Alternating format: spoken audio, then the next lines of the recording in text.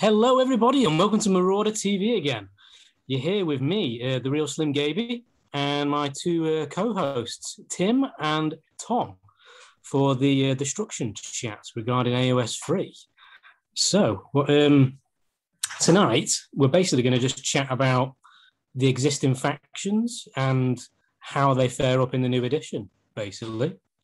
So, we're not going to talk about Oryx, because as was announced on Saturday, they've got a new book coming out, and we could talk about how they do fare in the next month or so before that new book comes out, which I reckon it's going to be in the next month or so. But we're mainly going to focus on Gits, Ogres, and Sons, which all three of us are players of. So, which faction do you guys want to talk about first, do you reckon? I reckon Gargants, just because it's fresh in our minds. Okay, we'll talk about Gargants then. And I mean, I know you two have been on the receiving end of them recently, so and you know what they're all about. But I think, well, broad view of Gargants is that they I think they're amazing in the new edition. Yeah, they still have flaws, but their ability, the fact that they're all monsters and they now all count as battle line is just amazing. It's just amazing. I think it opened up it compared to what you could take beforehand in second edition with them, where you were always locked into taking the little ones, taking a unit of four. Taking four of the big ones or sticking in Kragnos or something like that. It's just, it's so much better. So much better. Yeah, they seem to be like the army that's really well catered for this edition. Like, if you wanted someone to like learn how to play the game, you could probably teach them just about anything with the game with that army. Like, they're easy to learn, but I wouldn't say they're easy to do really well with. No, I don't. I think you do have to be a good player to do really well at a tournament. I mean, I may be wrong with that statement because we've not played any tournaments basically. But I'm hoping to take them to Carnage at the end of this month. Hopefully, I'm not sure what my list will be. I am pondering sticking Kragnos in there, but I do feel the lack of bodies and whatnot. I don't really know. I need to have games in with Kragnos beforehand. Because even with the Kragnos list, there's only 4 models in it, and it feels really naked. Taking a model with that. I know the others count as more, but it still feels risky. You could end up trying to go at least 4-1 at the tournament and end up going 2-3 or something. So, what are your takes on Gargants, Tim? After playing one game against them, or have you played more? I don't know. No, that was enough for me. Playing against them, it feels like you're playing against 4 little armies. Like, they do everything. They throw rocks at you, they charge, they do mortals, they wreck you in combat. Well, they're not that good in combat, but they're still scary. No. And it feels like if you can't take down 2 of them quickly, you just lose. Yeah. And that's easier said than done. Well, it's a bit like, I remember for the first times I played you, when you said about before the Gits book, you were saying that you got to turn 3 with your little goblins, and then you ran onto the objectives. Basically, with Gargants, that's when I first saw the book. That's exactly what I thought it'd do, because they do seem to whiff in combat, especially against a lot of like tough nuts to crack. I mean, I don't think there's possibly maybe there is in the more competitive builds, maybe there will be a lot of nuts to crack. But I was mainly thinking about maybe like 20 Hearthguard or something like that when they first came out. I just thought they're just going to sit there and then retreat onto the objectives. A bit like market offenders have sort of gone, haven't they? Yes, yeah, a little bit. But then again, we don't know what list people can come up with. I think when it comes to those big anvil units, like the Hearthguard, when you used to get like 20 of them, you can have a max of 15 now, which is still good, but I don't think it's as scary as it was, where you don't have that battalion that makes them fight twice now. They can fight first, but they can't fight twice. I think mainly a lot of those scary anvil things will be in big god characters like Marathi and Archaon, even Kragnos. Kragnos can easily take down a Gargant. All he has to do is charge it and take it down. You kind of want to fight with Gargant anyway. I mean, you want to fight with everything, but those big hordes, you probably lost Blight Kings as well, like you said. And Blight Kings, you've got all out attack now, and worst cases they're gonna do all out defense, but you don't really mind because you got the Rend there. So I think they're in a really good place. I think it's going to be. They've always been the DPS check. So if you haven't got the Anvil, it's can you take one off a turn? And I think for a lot of armies, and Gargants is the same. It's those big shooty units, or like you said, the big combat ones like Marathi or Archaon and stuff like that. Big time. I think there'll be like a gatekeeper faction. If you cannot target down one or two Gargants quickly, you just can't really beat them. And it's easier said than done, isn't it? There's not many armies that can choose, I'm going to focus that thing and do 50 wounds. Yeah. Especially with like the go-to artifacts that I would take in Breakers in AoS 2 was the 6-up DPS, 6-up after save. But now you just take the Amulet of Destiny, which is 5-up after save. Way better. Just saving third of your wounds every time. You're like a 45 wounds now, aren't you? It's nuts. There's no better creature to put it on, right? Like, I got excited when I saw that artifact. I was like, I can put it on my 10-wound wizard. Whereas you can put it on a 30-wound mega monster. I also thought for putting it on, like, you quite like the double Maw Crusher build, didn't you, for Iron Jaw? So if you had like tanky, you could have like Rend 3 on one and then 5-up after save on the other, because that's on a Maw Crusher with a 3-up save anyway, which you can make a 2-up save with a thing. It's just well, we can get to that later. We will inevitably do an Orc section. Yes, we will do. Yeah, we'll probably do a lot of them completely, can we? No. Well, it's just they're the best faction. Well, best destruction faction in my eyes, anyway. So Gabe, as a Gargant player, what is a tough matchup? What you're scared of? I think Marathi, definitely. I saw what Marathi could do to Gargants at the T Sports with Rick. You can do the 3 wounds to her every turn, especially with because you can do it in fighting, but you can do it in shooting pretty reliably, I think, as well. Chucking the odd rock at her and stuff like that, so you can whittle her down. But the main thing with Gargants, you have to try and make them as more outputty as you can, because they do whiff. They're not Maw Crusher level. Take a unit off in one, but if you can take down, if you see an opponent's army, you just want to take the more models off, because you obviously count as way more.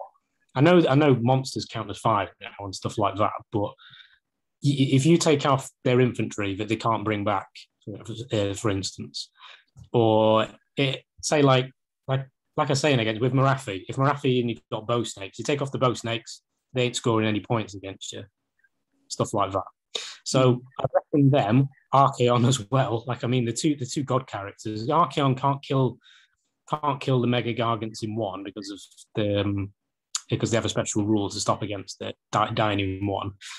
But I think those two, Tzeentch maybe, because you get bogged down in horrors, because Gargants can kill things. But I was going to say, what do you think of a unit of 20 horrors?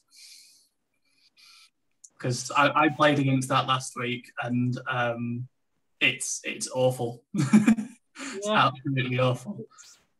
I don't know. I'd like to play against it just to see, because I think if it's not post duplicitous with Tzeentch, where you can actually run away, because that's what there was a good change in the FAQ where the long shanks rule for the Mega Gargants you can now walk over things to run away again, which you couldn't do before, and you can also do it to charge now as well, because it's just a move. It's a move, not a more normal move, isn't it? I think it's a move, so you can do it anytime. So yeah, I do think these big god level characters, but I'll have that with a caveat of I don't honestly know what they're going to fear. I don't think they fear because I don't think there'll be many horde armies out there. I just don't think people will go for it. I think people prefer to play without them mainly, and maybe that's just me. But I mean, you can obviously see 60 units, units of 60 grots. That many people want to play that, maybe. But maybe I'm the biggest fan of that, and I'm not going to bother. So exactly. But you also got like rats, stuff like that. Yeah, I was going to say I'm not really known for it, but all of 2019 I was playing like 120, 140 kits, and I don't want to go anywhere near that this edition at all. Yeah. Awful. Yeah. Maybe. What do you think as well of you mentioning the clan rats? There's a lot of chat going on, and I think saw Ben Sav at the weekend play 9 Storm Fiends. Is that the let me clear off 2 giants a turn kind of list, or can you deal with that? I don't. I think you can deal with it. You just basically, I know how to play the Storm Fiends because I play Skaven as well. If you get in within the 18-inch threat or the 12-inch threat of the rattling guns, they're the things that are going to do all the damage to you. Basically, the wind launchers will do a little bit of damage, but not as much as the rattling guns. Plus, they have to stay out of the range of your rocks, because your rocks have a range of 30 to 35 inches. Yeah, you can take off those little characters really easily if you do target them over 1 or 2 turns. So, and then once those little characters are gone with Skaven, especially in Scryer, they won't have the output of the way you think. So, and they don't have champions in the Storm Fiends, so they can't issue themselves commands. They need to be babysat, basically. One thing, I've never played against Lumineth. I did think that Gargants were like the ultimate. I hypothesized that they were like the ultimate anti-Lumineth, because they don't give a shit about like making you use double command points or anything like that. Teclis can do as many spells as he bloody wants against you. I don't think that the Sentinels can do as many mortal wounds as they want, because they're not going to spam it out massively if you stay out of their range. And as soon as you get near them, they are actually going to melt because they're so squishy against. And I think the heal on wind charges as well, like they're not going to cap the objectives off you. You know, they're not. No, nothing's going to die. Yeah, they can't pass that DPS check, as far as I know. Not played against them, but that's what I think anyway. But I think coming into the new edition, I think they are in a great place, and I think you do have to be a good player to do well with them. I think you do. I'm learning a lot by playing them. I'm learning that you don't always want to split up your guys. You want to do power pairs, because if you do leave a Gargant exposed, it is easy to take it down and stuff like that. Yeah, definitely. But so much to learn in this edition and I wanted to keep running them. One, because they're a new army, and I've run my Oryx for a bit, and I knew there was a new book coming out. But mainly because I think going into the 3rd edition, that things like coherency, didn't want to play around with that. And the new monster rules, wanted to play around with that. So that's why I've pretty much taken them up. And I was so happy when I saw the leak that they were battle line. I was still able to use my army the other week. So, have you guys got any final thoughts on the Sons of Behemoth or not? No, thank you for. One more thing. Sorry, Tim. There's one more thing you mentioned with the monster rules, battle tactics. Yeah. I feel like it's going to take a little while, or maybe most people have by now, but realise just how important they are for writing lists. And I think Sons is going to really, really benefit from it. You know, you've got monsters, but they're not going to be killed easily, and you're going to be able to kill them. Really. So some of them are the little man crushers, because you will have them floating around. I think the little ones. Yeah.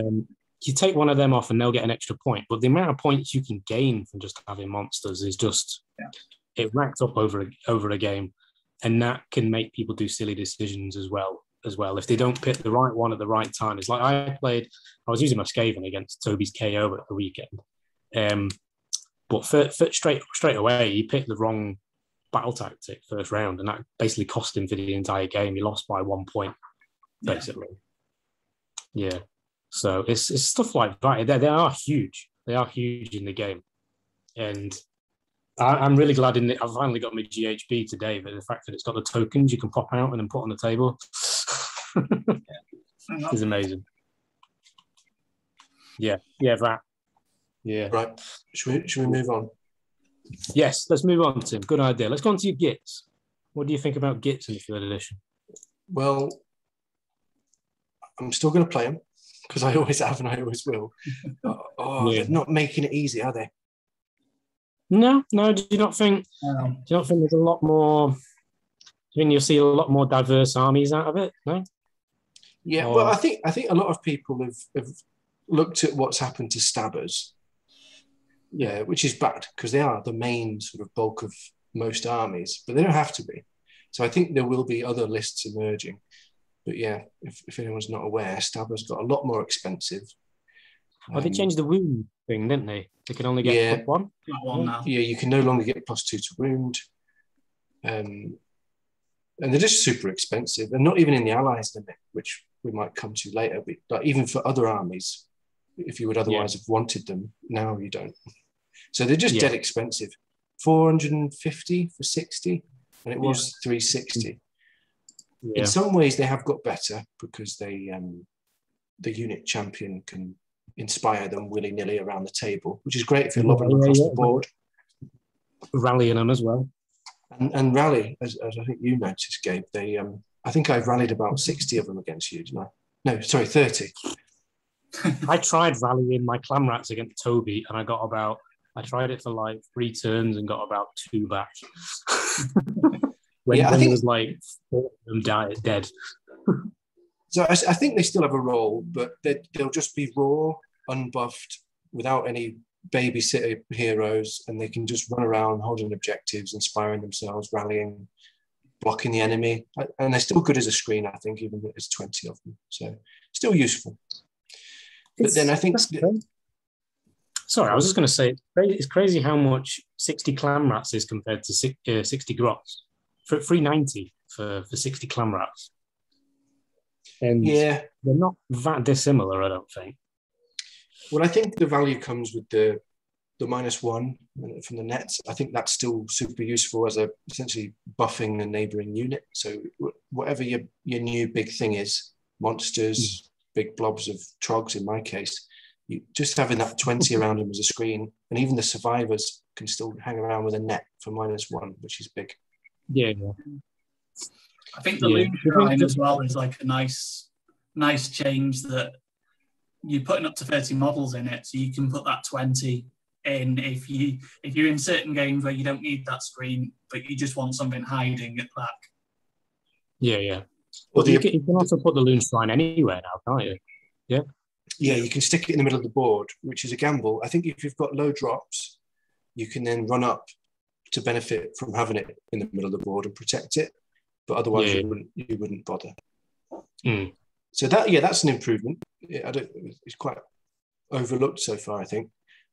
But you don't have to go right in the middle of the board. You just put it even further up than you probably would, because you're always baked into putting it in your deployment zone, weren't you, before?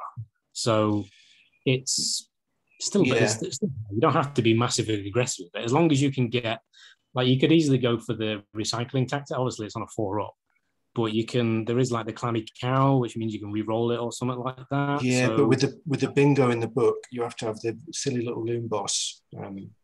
There's some tricks with him though. You can make him a wizard. You could send him up the table with the Louchon Soul Stealer boat thing, the speed boat. Okay. Follow a hand of Gork, 60 goblins, and buff them up and do some damage. But compared to other armies, it's nothing impressive. I need to see that on the table at some point. Because you never used to do that. You'd send them buffed up with the spore splatters, maybe some fanatics. But now you can actually do better than that. It's just more expensive, and I don't know if it's worth it. But the Loon Shrine is more important than ever, I think, because the main weakness is the bravery. Whereas before you could inspire things here, inspire them there, loads of command points. But now you can only do it once, and that's mega. So I think you essentially need, you're now only allowed 2 blobs of big units. So you have to be very careful with those. You can inspire one that's around the board wherever you want, and the other basically has to be near a loon shrine. So the fact that you can put the loon shrine anywhere, almost, means that you can place it so it covers multiple objectives. And I think that's the way to do well. Yeah, I think the same with the squigs as well. Like I was toying with the idea of a squig heavy list and having a unit of stabbers, but the lack of bravery is really, really hurts them. I think you need the loon shrine, you need inspiring, you need to almost guarantee that triumph as well. Like I think if you're taking hordes, that's a must take. But yeah, I think it hurts them a lot. I think squigs as well, having the unit size of squig herds going up to 10 and hoppers up to 10 just means you can't. Oh, because they had, was it 6 beforehand? The squig herd. Oh, the herd. Oh, yeah, the herd and hoppers went up to 10-ish. Okay, all right. So, sorry, it'll be 12, won't it? Because it'll be 10 plus the 2 herders. Yeah. And the squigs have lost their 1 good battalion, which gave them, was it double damage or +1? Same thing. Yeah. Can't have it now. Buff on the jaws. Oh, that was, yeah, from the Moors of Jork, yeah. So what are you planning on actually running in the 3rd edition then? I know you've had a couple of games so far, but obviously we know you for Trogs. Is that where you keep going? Are you going with it? You keep going? Yeah. Guts? I think there are goblin lists that could be good, but they're just hard to manage. Very fiddly. Yeah. I noticed. I think they discussed it on Honest Wargame, the Snuffle Truffle Shuffle, whatever. Okay.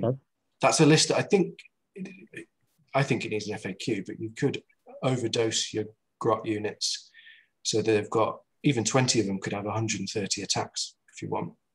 Oh yeah. You were chatting about this. Yeah. But you need to have a lot of babysitter heroes and snuffler units. And even then, you can only probably cover 2 objectives max. So is it really worth about 1,000 points to have 2 objectives? Maybe. Yeah. But no, so for that reason, just because it's too complicated, even if I'm all right with the theory, practice, not so much. So yeah, play like a troll, think like a troll, just walk forward, be hard, be reliable, and hope for the best. That's my plan. Exactly, and vomit on the enemy as much as possible. So yeah, although I'm probably going rock guts, just I think they're more efficient and just tougher always. You don't have to be smart with your defense because they've got a 5-up ward save. So 2 big blobs of them, 1 near the Loon Shrine, 1 mobile with the Trog Boss.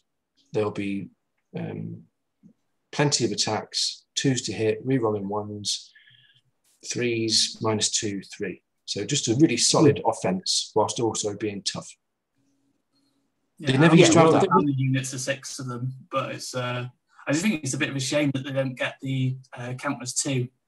Just being 4 wounds instead of 5. If they got that, I think it'd be a serious list. Like I think it contains. My experience of having 9 of them is they are tough and they will hold an objective. Yeah.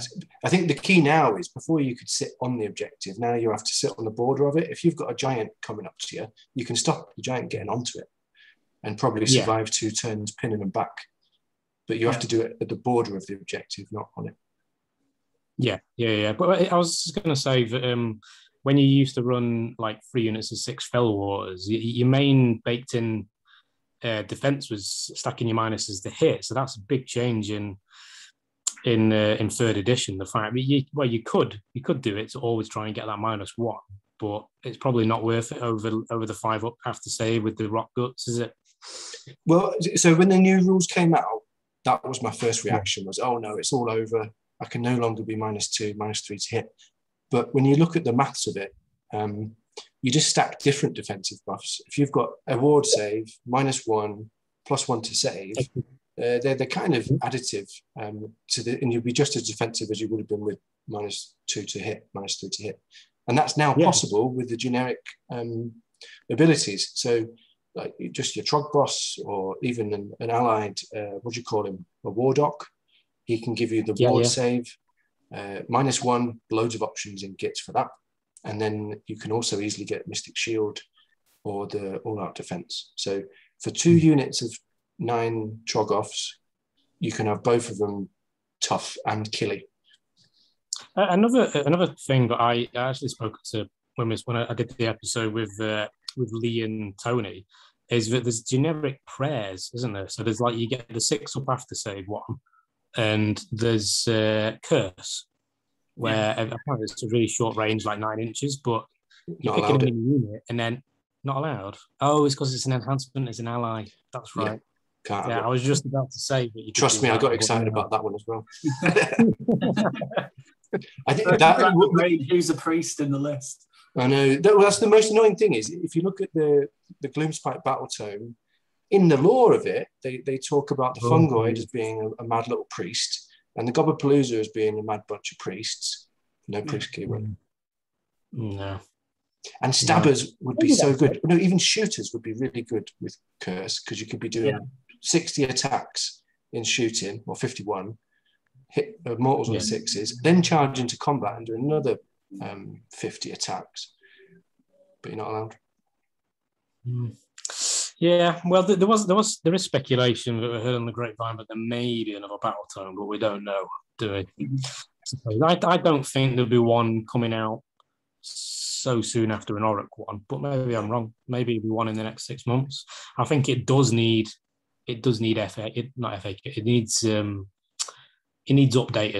with all that keyword bingo in it and stuff like that in the Gits. But I don't think with all the doom and gloom that I've heard people going, I can't, the Gits aren't very good and whatnot. I think some people could get them to work. I think your Trog list, like the fact that you can bring them back as well on a 4-up, like once they're dead, that'll just break people. 5 of them. Yes, I agree. Despite the doom and gloom, I actually think they're better than ever. You just need to adapt a bit. An honourable mention for the Troggoth Hag. We've not got her points yet. Should be this week maybe, but I think even if she goes up quite a bit, she's still worth it because she's going to be proper hard. She keeps the same rules, yeah. No, but she's going to be 16 wounds, then she can have the 5-up ward. She heals D6. She's -1 to hit innately. You can then get her to a 4 or maybe a 3-up save. I think she'll be a solid thing to do with the last 500 points of your army. Because when I've been making Gloomspite lists, I get to about 1,500, and then I feel I've maxed out my bravery protection. Whatever else I put in the list will just run away. Whereas if you fill that last slot with the Hag, she can be a solid anvil. Oh, she's a good anvil as well because she just survived. Like you said, with all that little bit of healing and the amount of wounds she has and whatnot, and being a monster herself. So, and a pretty reliable wizard. All right, yeah. And then there's tricks you can do with her with the Cauldron, which has changed. Now rerolls casting and unbinding, which means she can do more mortal wounds with the unbinding for her ability. You can teleport her, do the Cauldron, which is effectively +3 to charge, get her in combat easy, early, and then hopefully she'll be really annoying for the enemy to attack. What I'm really hoping for is, because you now get bonus victory points for killing a monster, that people will try and attack her and then fail to actually kill her and waste that. Yeah. Well, that's what you want with all monsters, to be honest. That's what you want, the survivability. It's brilliant. I think coming away from the Trogs a bit, I think it's a weird one with Gits because there's definitely a list in there, because if you look at some war scrolls and the points, there's still a few really good units, like really efficient. Like Loomboss and a Mangler Squig looks really good to me. I think it's 315 points. Is he not quite squishy? Is he not just quite squishy? He is, yeah. He's fairly, but you've got the his profile is now a case of, okay, you go down to say 6 wounds. There's an ability in the handbook that allows you to go back up to max, and then if someone takes you down to bottom while you're at full profile again, it's not going to stick around a whole long time, but I don't think you want it to.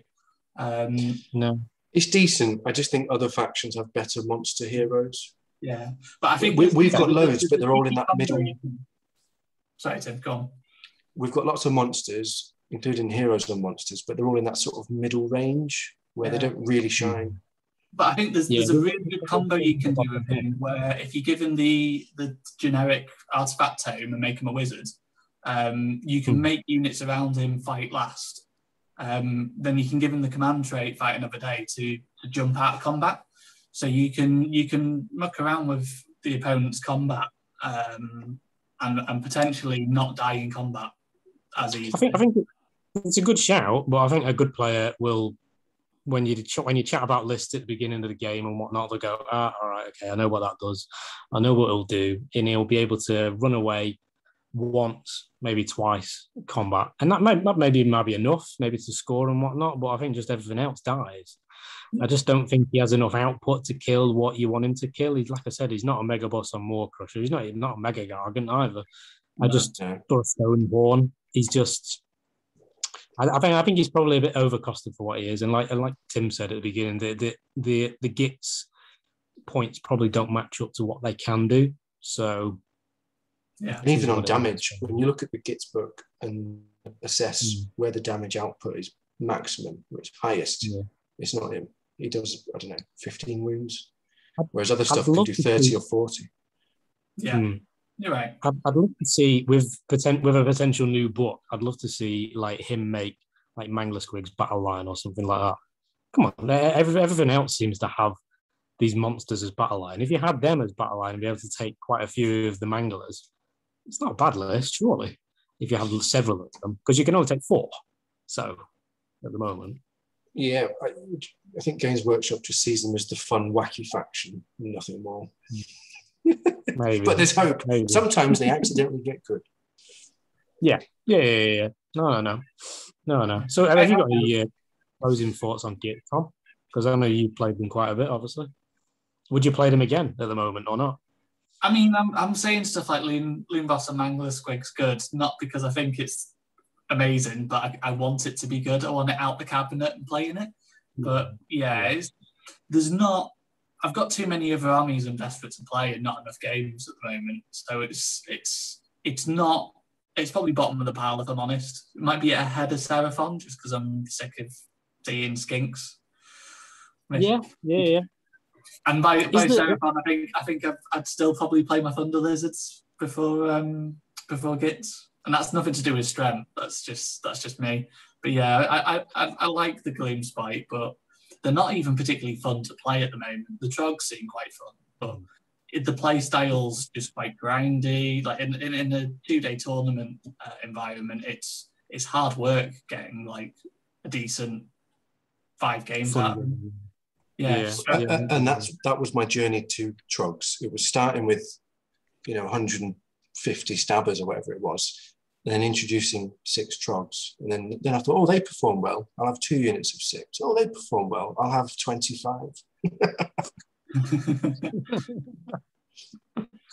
What is there?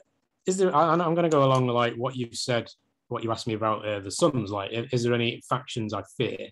Is there any factions you potentially fear? Other than all of them, I suppose. Is there any factions that you come up against and go, yeah, I've got a game here, I can win this, maybe? Honestly, it's more about the player. If someone's dumb enough to just run into your sort of defensive trap, it works great. Because they're so slow, you can't go to the enemy. But if they come to you, it's great. Ram into your screens and your nets, and then they're in the trap. In a tournament, you won't get away with that more than twice. So is there any sort of shooting, maybe? So if you faced any sort of like decent shooting, Storm Fiends perhaps, maybe you faced them again. I took off Trog, believe, turn 1, didn't I?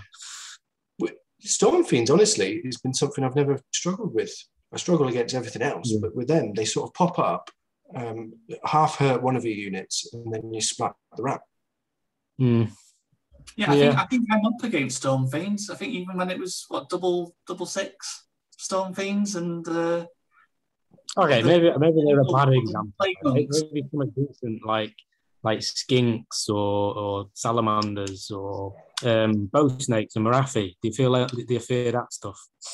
Again, you're assuming I play against good players, Gabe. Those players end up on table 1. Okay. Round one, you're up against Doc. But again, this is a good thing about Trogs. When you've got your whole army with about 150 wounds, tough, with the 5-up ward save, I don't think shooting sounds too scary, or maybe I'm being very naive. And with Trogs, you just walk forward. Yeah, it's more you don't massively rely on your little characters either. Like if they get sniped off, I know your Trog can get sniped off if someone actually focuses fire on him. But even him, he's not massively important because you don't need him to bring them back. Yes, he can give them your buff, but yeah, I don't. Even when you've got one little hero left with that unit of 9 that's not near the shrine, that's all you need to inspire him. Do you think it's worth just taking more of the little heroes just to have I can't think of the bloody word. The 1-drop battalion? No, I mean just to have redundancy. Redundancy, that's the word I was looking for. Just to have redundancy when it comes to being able to do what you want to do. Is it worth in? I think you need minimum 3 heroes. Sorry, 2 little ones at least, probably 3, and then the boss.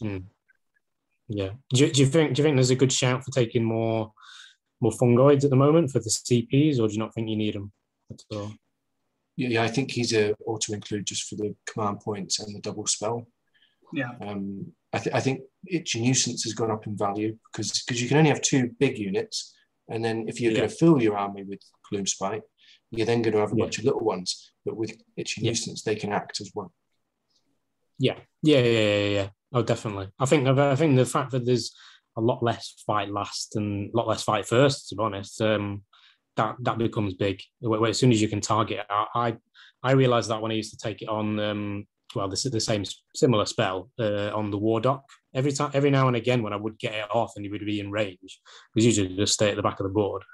Everything piling into some one big thing, it just dies. So. Well, I think the War Doc might be one of the best heroes in Gloomspite now. Just because he can cast a spell and do a prayer. And I think the 6-up ward, the one you can have as an ally, I think that is valuable. It's a bonus thing in addition to Mystic Shield or whatever. I think the 6-up ward or something like 9 Fell Waters, again, it's one of those additive defensive abilities. He can give himself +1 to cast as well, which is not bad. He can heal himself as well. He can give himself +1 to save if you want a 5-up save little Warlock. But I think he's gone up to 85 points maybe because he was 80 points. But I just thought he was an absolute steal. 85, big time. Yeah, he's going in my army. Yeah. Fingers crossed the book doesn't change him and it's a secret. Well, that's what I'm thinking. I'm just want copy and paste, like Vince says. Just don't want anything changing. After building these cruel boys, though, I really like these. I'm not. I hope the rules are good, because I would like to use them at some point. Can we get a quick Orcs discussion in now then? Yeah, let's chat about Oryx. Why not? Have a quick chat about Oryx. Before you do that, though, there's one more thing. I think Tim probably knows it better than me. That's worth pointing out in Gloomspite. If you really hate playing Warhammer but still want to play it, there's an interesting list with Kragnos, isn't there? No, I've not looked at him. I don't like him because I feel he's stealing Gordrak's thunder. I'm talking particularly about Kragnos and Loonshrine combo. Oh, the one where he blows it up himself. Yeah. Oh yeah. You told me about that one, yeah. I mean, if you want to just have a protest at a tournament, just nuke the table. Games Workshop heats with that and lose turn 1 every game. Yeah. Just walk off. Just walk off and go and grab a beer every time. This is what I think of the rules. Probably, I think it's the best list in this edition so far I've seen. I don't know. Oh, what's he called? We'll have a little chat about Kragnos at the end, maybe. But yeah, we'll have a quick chat about Oryx. Why not? I think with the current rules as they are, I think they're fine. Bone Splitters love monsters, love killing those things. They don't have any monsters themselves. I mean, Rogue Idol, but we don't know what's happening with them at the moment. I think with the change to the edition anyway, I think a lot of their rules did need rewriting because, I don't know, just because of it, I think. But I would like to see in a new book, I would like to see Iron Jaws just stay as they are, to be honest. Maybe a little bit of tweaks in the sub-factions, maybe. But maybe not better Gordrak? Maybe what? Yeah, Maybe back to Gordrak. I want Gordrak to be a thing. changing. Yeah. Gordrak needs changing. It needs to be this. It needs to be god level basically. I don't. Obviously, I think Kragnos is stealing that. I know that's what annoys me. But he's never been worth his points either. He's never been worth his points. He's been like 100 or 50 points, whatever it is, more than an actual Maw Crusher. But actual Maw Crusher does way more damage. I don't think the two weapons he's armed with are great and everything, and they can do D3 mortals on like a 4-up against certain things. But it's not as killy as like -3 rend, 3 damage, getting an extra attack every bloody time. Yeah. When the new book comes out, that's the first page I'll go to. Is have they finally done Gordrak properly? His command ability as well. Well, you obviously used it in before the current book came out, when he used to spam attacks on it, everything. You used it with the Gitzkrieg. But now it's just completely defunct. I think that and the Maw Crushers thing, it's like you're either going to use that or all-out attack, and you're only going to use them both if you counteract in a minus. So what's the bloody point? Yeah. But there's a new book soon, so I mean, hopefully they'll change it. Do you have any feelings on the Cruel Boys? Are you interested or want them to be good like me? Or to finish on Bone Splitters, I do think they might have something spicy, which will be the Curse Prayer, because that works best with high volume of attacks, and they could have 30 archers doing 90 attacks. Yeah, definitely. So that'll be like 20 mortal wounds or something. So yeah, I think that will be particularly spicy. And then you've got a really fun list where you need to send in a ninja priest within 9 of the enemy. And with allies, you can do it. There's ways to be invisible. You could sneak in behind spore splatters. There's the new generic spell to make stuff out of line of sight. You can commando him up the table, get in 9, and then send in the airstrike. You could almost make it like a knockoff Blood Sisters Marathi list. But instead of Marathi, it's this tiny little war dog. The thing with Bone Splitters, they have you would try and stack the exploding 6s on it. So if you can have up to like 3 buffs on it. So if you rolled a 6, you'd make whatever 3 hits or whatever it was. So you can't have that as the same as Curse. But you can still get a lot of attacks, not necessarily on the archers. You can get more with the combat guys because you can war, and I think more boys and on the boars and stuff like that. They can get a lot of attacks in, and then with Curse, it's brilliant because there's certain nuts that they could never crack. Plus, you can counteract that with at the moment anyway. One of the things that Bone Splitters does against monsters is you can, if you're in 3 of a monster with a Bone Splitter unit in their allegiance, they gain a 6 to hit. 6 to hit is a mortal wound already, and that's just. So I'm not sure if that would counteract or it would double up. I can't remember. But I think the value of the Curse ability is that it happens through multiple phases until the next hero phase. So it's like Gitmob used to be. You could have 60 Gitmob archers, but the buffs would be very potent in combat as well. So you could shoot, charge, stab, like actual commando elite units. So you could have your archers shooting with the mortal wounds, charging into combat, finishing something off, then they get charged, then they do Unleash Hell. You could get a lot out of it. Yeah, no, I see what you mean. It's a bit like Skinks. Like Skinks could do that as well with their mortal wound buff as well. Like they're running 20 inches up the bloody board, shoot you with the massive range bloody blow darts, and then charge you and kick the fuck out of you. So yeah, no, it's good. But so that's current Oryx and with the Bone Splitters and the Iron Jaws. Do you have anything to add on the Iron Jaws? Do you think? Do you just want them to stay as they are, or? Yeah, there was not much point in speculating, but I'm hoping Maw Crushers is the best thing about them by far. It's just the best concept in the game, I think. You quite like the pigs as well, though, didn't you? I suppose. Yeah, but they've gone up in value, in price. I don't know. They'll just fill in the rest of the army. But yeah, double Maw Crusher is definitely an army I want to play. Just because it used to be that you could have a tanky one and a killy one, the tank and spank. But now they can both do both. It's quite easy to get a Maw Crusher to a 2-up save with all the generic abilities.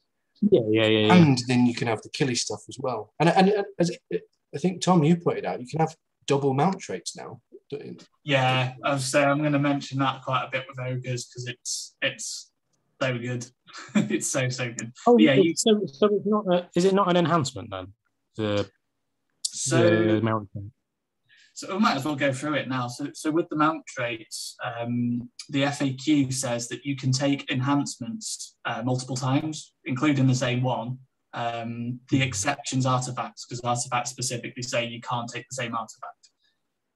So obviously that's a bit pointless with the other ones like spells and things like that, and you can't take multiple traits. But mount traits, you can take the same mount trait, and you can, until the FAQ it, you can technically take multiple mount traits on the same model. But if you wanted, say with the Maw Crushers, and you wanted 2 artifacts and 2 mount traits, you'd have to take two battalions basically to give you those 2 things, wouldn't you? Because it's only one extra. It's like paying for any other enhancement. It's you would get your normal one of each, and then your additional enhancement you would either pick one artifact or pick one mount trait. It's not that you get both of them for one battalion. Yeah, so you could have a single Maw Crusher list where that Maw Crusher has 2 mount traits quite easily. Oh right, okay. Oh, that's what you're on about. Okay. Yeah. You might be able to fit it in with 2 of them, but I think you'll struggle in Iron Jaws. Because actually, it's interesting if it doesn't. It's really interesting if it doesn't. Well, it's not been FAQ'd, so it's now legal for 6 months. No, I know, but I mean, I don't think the genuine GHB has had an FAQ. I think there's probably going to be another one in another 2 weeks, to be honest. Okay. But I don't know. Maybe. Who the hell knows? And still can't have a mount trait. It's crazy. No, we can. You can. He? Yeah, I'm sure it said like. I thought unique one. No, because I think it said in the individual FAQs that, maybe it did say with spells. So like with individual like Nagash can take. It like did it in the FAQs. It listed it with the spell laws. I'm not 100% sure on the traits. Maybe I'm wrong. But just to clear out Oryx before we go on to ogres. What do you guys think of so far of the Swamp Bogglers?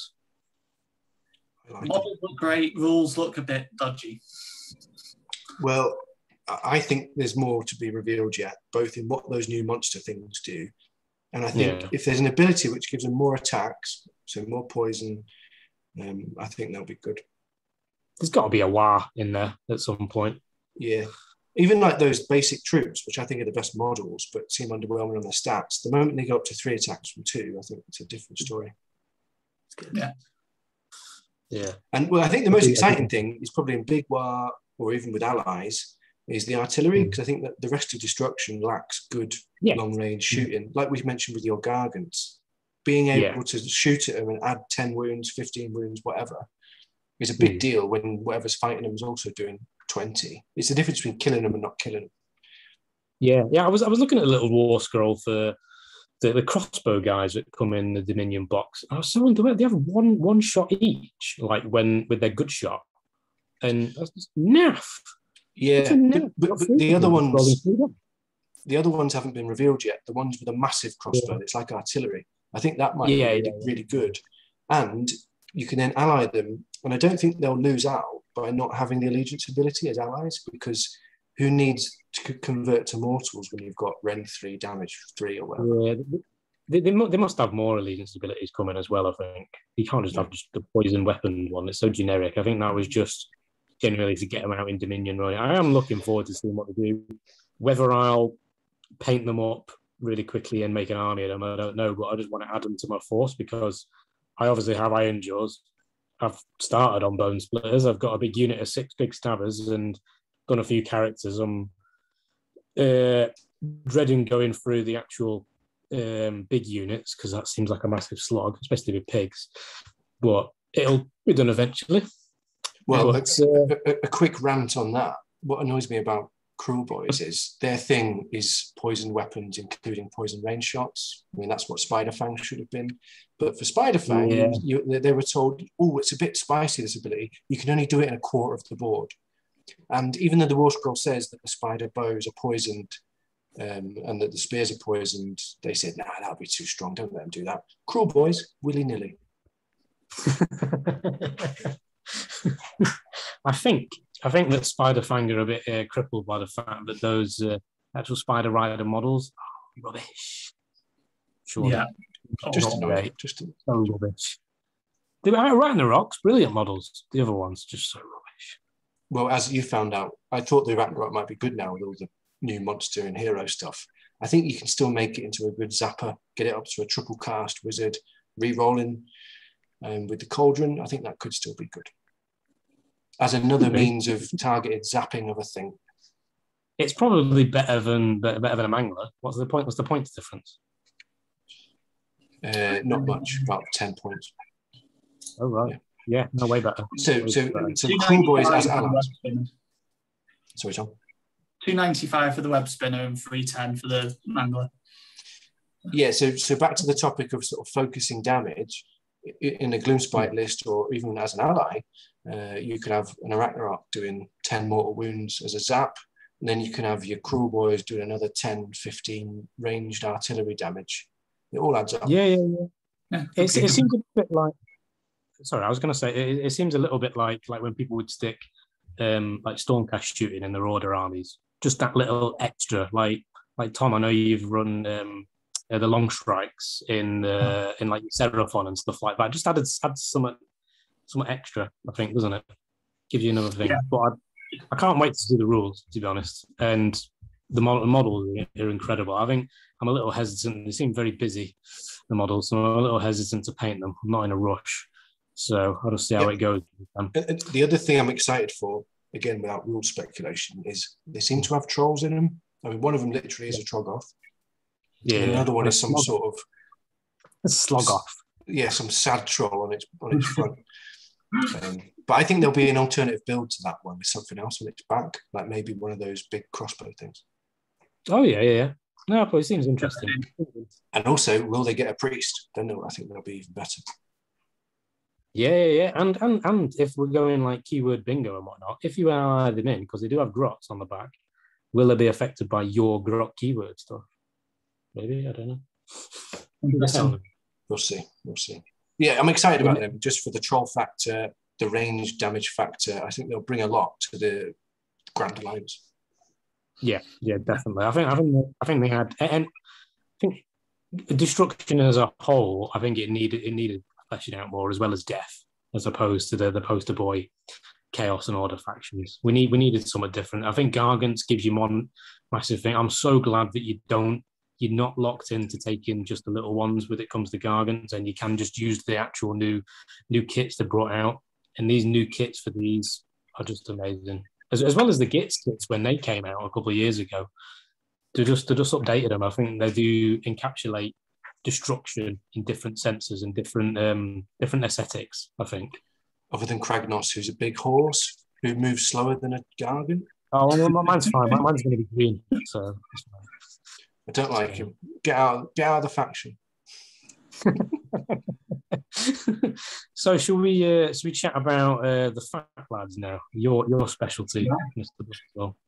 Yeah, no, it's I have a feeling it's going to be the army I play an awful lot in at least the next 6 months. Yeah, they're good. They're really good, and I think you need to put them. It's probably a bit like Oryx at the moment, where although you've got Big War, I suppose, in there. There's two very different armies, and although you put a little bit of the sort of normal ogres in a Beastclaw army, like Beastclaw and ogres, I think of as almost two different armies, like different factions.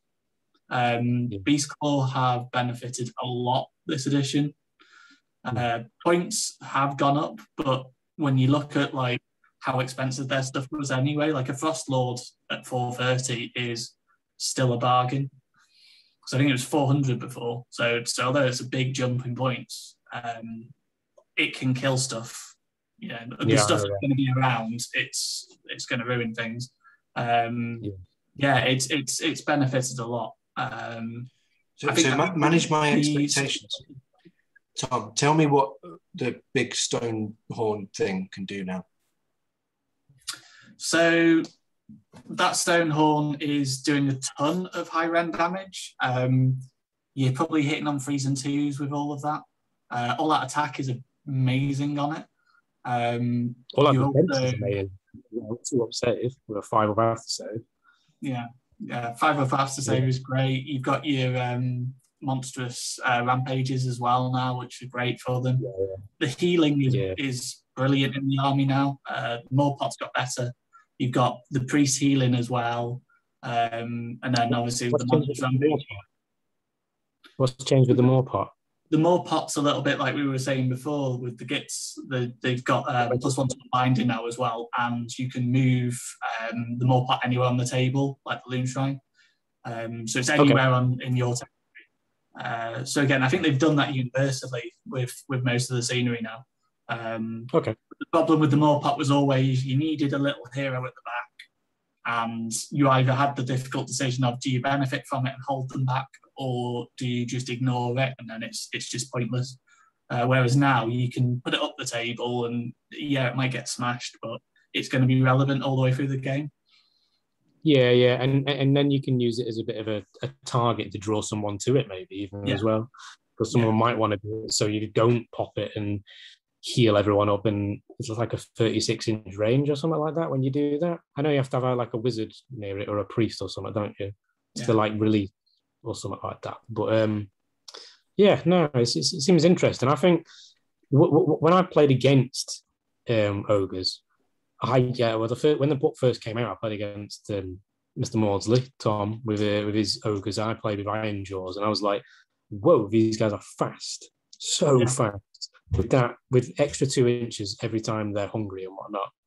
They're so much quicker than you think, because and with the smaller boards get into you quicker, getting in there. The main thing I've found when playing against them is don't let them charge. You charge them. Don't let them dictate that in the slightest, because as soon as they do. I always thought screens were their biggest enemy, because they can't fly, and they're not like a Maw Crusher that can move 18 around one either. Well, again, they've got access to the levitate spell now as well, which is huge. You know, having a flying Frostlord is. I played against Tom Maudsley the other week, and having a flying Frostlord come in, jumping over screens, landing on other objectives at the back of the board is really, really impressive. Well, yeah, that's terrifying, because that was all I had was a screen, and now it's useless. Well, it's quite a lot of it's a really small base, isn't it? Considering it's not like the big pie plate that's on that the Maw Crusher's on. No, so it's got 105 by 70. I say I've got one here. Yeah, it's nice because you can go like a heavy Stonehorn list, and it's quite easy to move them around. You're not blocking yourself. Even though they're not flying. And you've not got a lot of screens yourself either, although that's a bit of a weakness at times. You're just not finding yourself getting blocked in anywhere and anything like that. You're certainly not going to castle with an ogres list. Another good tactic that I've known for people do with the Stonehorns, with the big monster truck build, is when, like you say, screens can stop them, Tim, but it depends how many lines of screens you got, because if one goes in, hits a unit of 20 grots, whatever, wipes them out, which you can quite easily do the amount of damage they do on the charge. The other one is charged at the same time. That one can pile in to somewhat behind and stuff like that. So they can do more than 20 on the charge. They've got mortals on the charge, depending on what you've rolled, and it's just the amount of damage they can dish out. You can't do, because they do more damage on the charge, I'm pretty sure, anyway. Yeah, I think the thing that's going to be really scary with them, like there's a bunch of good lists, I think, particularly with the Beast Claw side. But we were talking earlier about mount trait. So Alter Heads, Subfaction, you get a mount trait for every single mounted hero. So that had a limitation that they've removed in the FAQ. So now you can have exactly the same mount trait on every model. So one of them's Metal Cruncher. That gives you extra mortal wounds on the charge. So it's an extra D6. Well, it's not on the charge. It's just every combat phase. Yeah. So you're going in, you're hitting with your mortals on falls on the charge and your D6 after every combat phase, and then you've got the stomp. What do you call like it? The frost. So just from my own understanding, if you've got an army with 4 monsters, can they all have a mount trait? Or do you only get one? Yeah. So at the moment, I'm looking at a list with 3 Stonehorns, so 2 Frost Lords and a Huskard on Stonehorn, and all 3 of them have Metal Crusher. But you don't need. But you don't need. Do you need to buy the extra enhancement for the mount traits, or they all get one by default? They get one by they'll get one in that sub-faction, don't they? Yeah, they'll get it in Boulderhead, don't they? Yeah. Yeah. Which seems strange. It just gives you extra enhancements like that now, doesn't it? Because of the way they worded it. Yeah. So there's a lot of efficiency in that. And I mean, there's even other good mount traits in that. The Thunder Tusks have one where you can't retreat from them. So anything within 3 inches of Thunder Tusks, there's a list there where you could have a whole army that you can't retreat from. And that will stop people rallying, which might be a big deal against some lists. Yeah, and you roar in them. There's a lot of good stuff. I think just last bit on the BCR side. I know Tim, you were talking a lot about trying to get hold of priests in armies and how good the prayers are. Huskard and Thunder Tusk is a priest. So you've got a big 12 wounds model that can go in close, do your curse, and is quite happy in combat. Oh, that could be tremendous. So what could you ally in or within the allegiance that has a ton of attacks in one unit? Gluttons. This is what I said to Lee last as well. Gluttons are good. Yeah. So there's a lot of good stuff. I mean, even the heal prayer is amazing because I can't hear either of you. Yeah. I was saying Nobblers could do lots of attacks. Yeah, I mean, you can try it. I think the coherency is probably meant Nobblers are not going to be used that much. But yeah, I've been thinking about putting a unit in the list. But yeah, I think the walking ogres. I've seen some people in the chat talking about them. Like the Gluttons going up to minimum size 6 now, so you can have 18 in the unit. Interesting, but yeah, they get hurt by coherency a bit, don't they? As well, a little bit. Yeah, so it's 72 wounds in a unit though. So I think it's a pure anvil unit now. I think you're really going to struggle getting the damage off. So they're just a very expensive tar pit. How many points are they? So let me just check now because I don't tend to play them that much. There's a sub-faction where you can buff them up, but they're pretty good as well. Yeah. Yeah. So they're good. Oh, so they can't do both then, yeah. Yeah. So you got 4 attacks, freeze and freeze. So with all that attack, you're hitting on 2s. They've got a 5-up save though. So you're probably using all that defense on them for how expensive that block is, because a big unit of them is what, 780. Yeah, still not bad for 72 bloody wounds though, is it? Bloody hell. Yeah. For rock guts, you effectively get 55-ish wounds for less than 500. Yeah.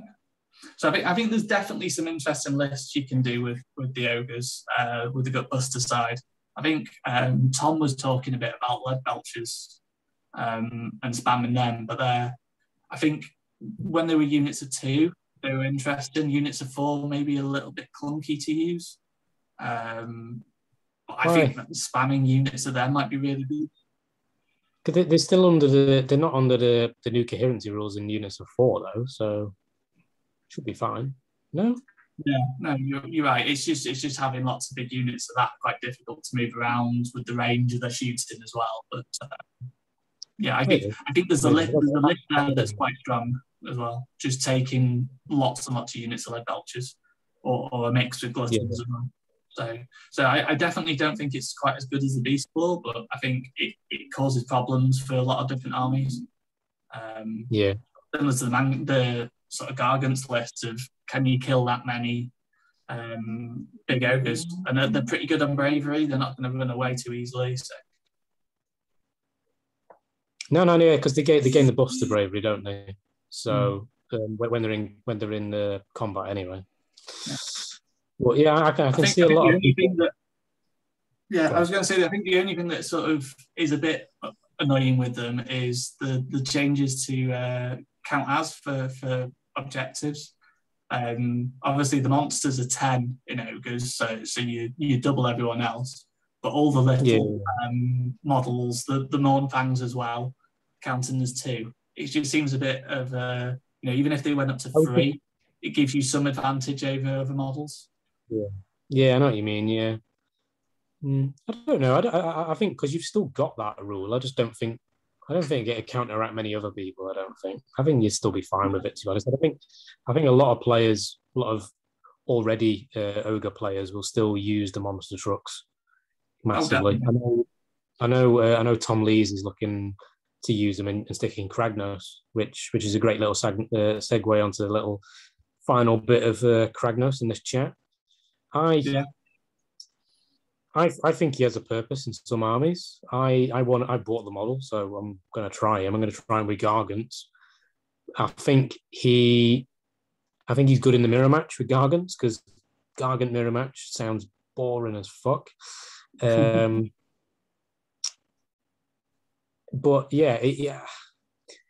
it's gonna break my heart as soon as what's it called, because he doesn't move fast for what he is.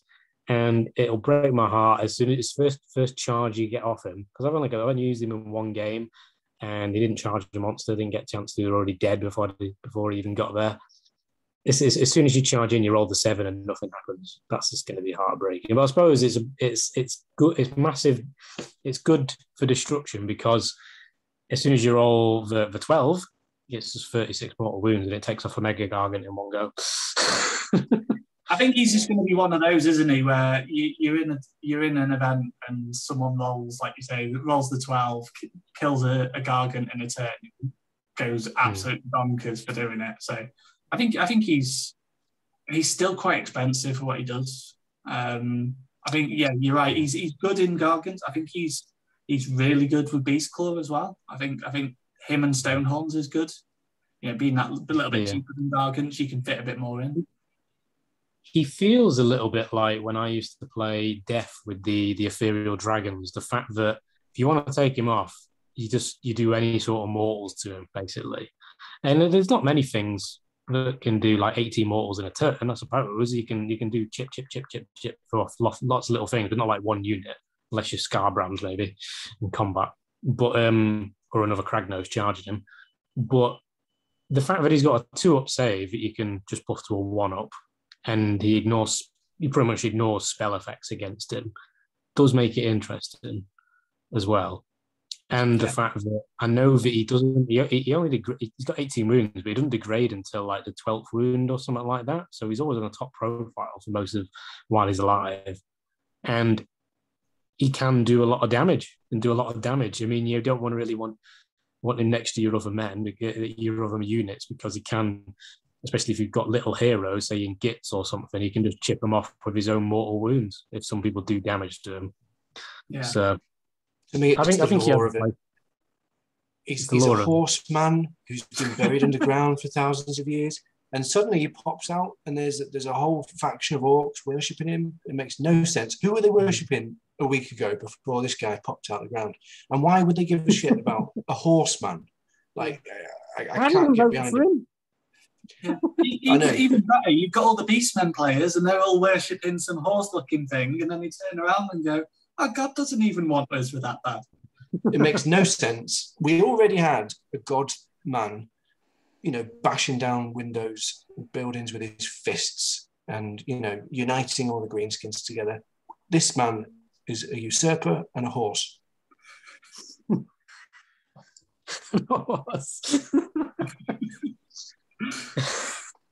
Well, So can I tell you that's all your views on Kragnos then, Tim? Not playing him. Not playing him. Not worth the 70 quid. Oh, well, I suppose we should message Tony and finish our chat then. I already did. You already done it. All right then. Well, if there's anything else you guys want to add to this before we clear off, No. I think it's worth summing it up. I think yeah. Well, we tear them. I think Gargant. No, ooh, God. Don't tear. This could be better than Gargants, though, couldn't they? I think it's worth just putting it in terms of Gargants and Ogres are worth investing in at the moment, and that you can play them and have fun.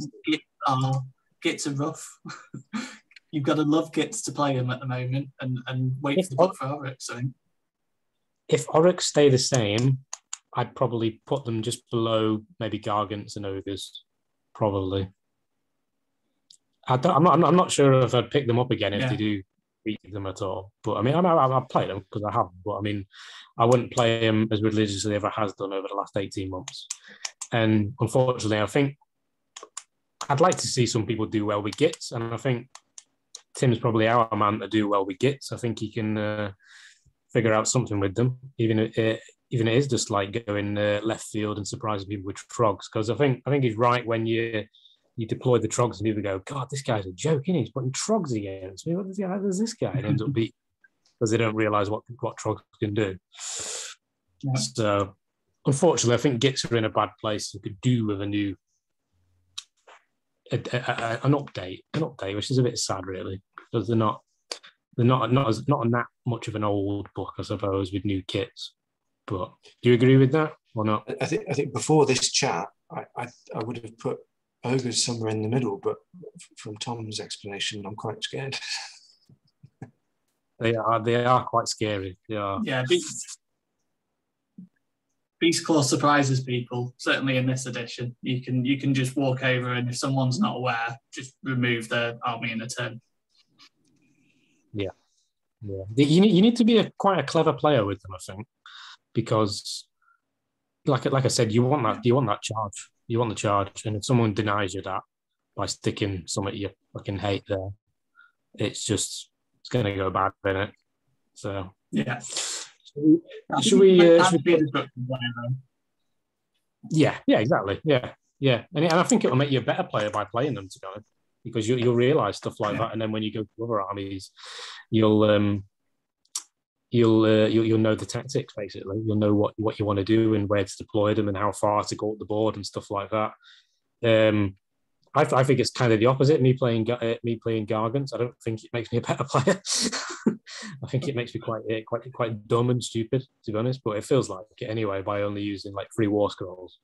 Yeah. Dumb and stupid is my tactic for the season, and I think we'll come back in 3 months and we can assess how wrong we were.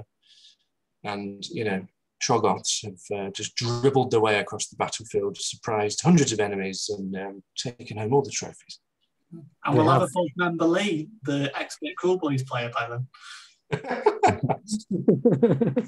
Yeah.